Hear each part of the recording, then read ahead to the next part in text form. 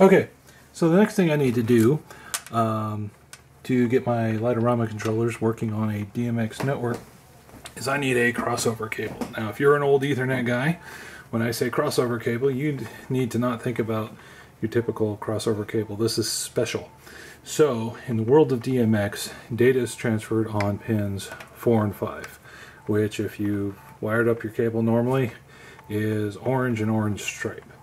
Light-O-Rama, however, uses pins 1 and 2. That means when we make this cable, it is not reversible. So I have marked one end D for DMX, and I have marked the other end L for Light-O-Rama.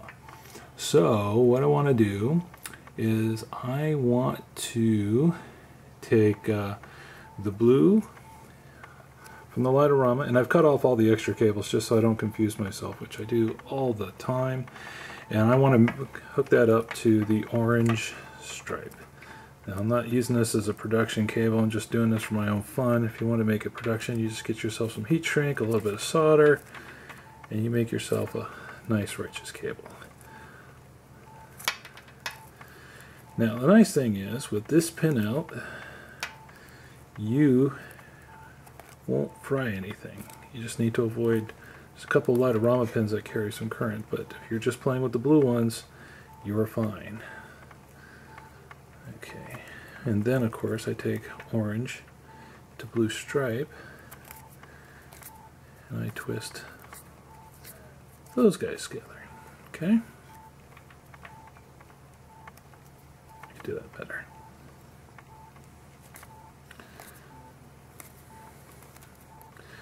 Okay, now I'm just using this for test purposes, so I'm just going to bend these guys so they don't get in each other's way. Alright, now what I want to do is I want to test this. I got my little Sperry tester here, and this, I put it on the DMX side. Take this other guy and I put him on the tester side. This is the Light-O-Rama side. And when he sends a signal, he's going to go 1, 2, whatever. 1, 2, 3, 4, 5, 6, 7, 8 through the pairs. And over here, I am seeing it show up on pairs 1 and 2. Okay, so now if I disconnect it and I connect it up the other way, what do you think will happen? I watch over here, and sure enough, pins 4 and 5. Okay, so this is what I want. So now what I'm going to do is go over here. I've already hooked up my bridge.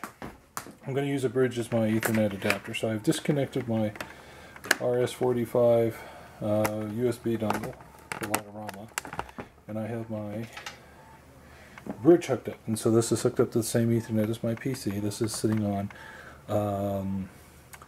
192.168.1.209, and I'm going to put the DMX side into here, and then the Light-O-Rama side goes to Light-O-Rama. Oh, and it fell apart.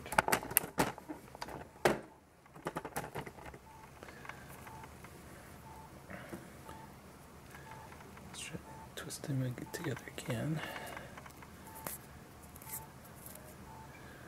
Okay, and I'm doing this with the Light-O-Rama powered off.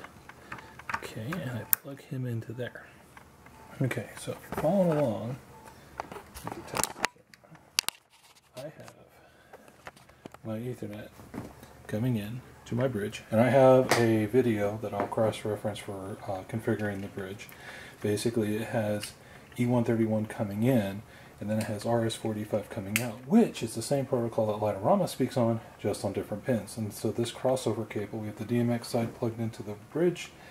It comes up to here, there's my cross, and then it actually goes into the Light-O-Rama.